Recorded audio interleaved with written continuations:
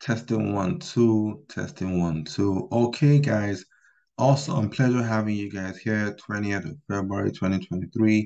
And it is a Monday. Happy new week of trading the financial market. This is just a quick one, more or less like I'm talking to myself. So as a reminder, before jumping into the markets this week or today, some things that I need to take note of, some things that you need to take note of, some things that we all need to take note of is that before you jump into any chart, right, that is the technical, it's always good to first of all check the calendar as we have switched the screen now. First of all, check the calendar based on today. You can see today, Monday, there's nothing here on the calendar for today. So the market might as well be a bit quiet, who knows? But Tuesday, we have some data for the pounds, for the CAD, and also for the dollar. Wednesday, we have for a couple of other instruments, including the dollar, Thursday dollar, Friday dollar as well. You can see that apart from today, Monday, we have something for the dollar from Tuesday all the way down to Friday.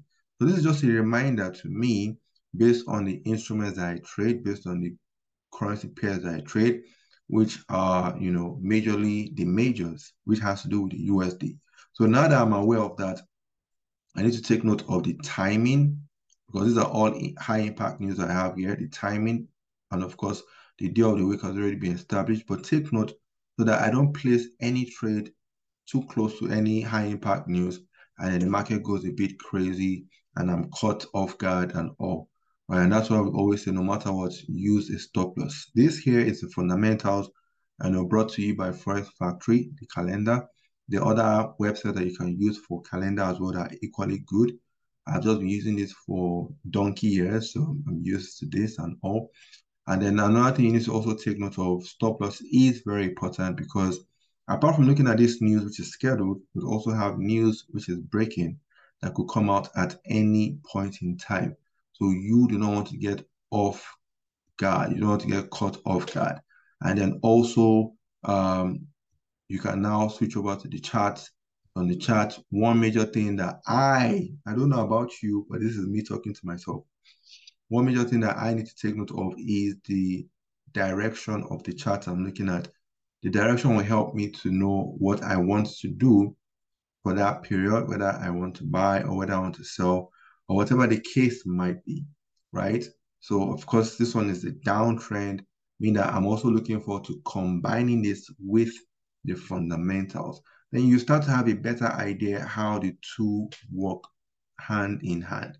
So in conclusion, Tolu, I'm talking to myself, take note of the news, then cross over to your chart, know the direction of your chart, then map out your areas of interest, support, resistance, then wait, patience, wait for a reaction to that area of interest, and then wait to see whether you have a trigger to enter the market to buy or to sell, right? So that is a reminder to myself. Today is Monday.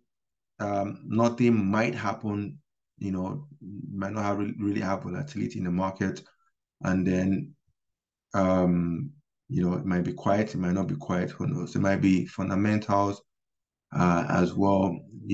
Just like not too long ago, we had the earthquake in Turkey and Syria. God, for the departed, may their souls rest in perfect peace and all. To the loved ones that might be mourning here or there, our condolences and all.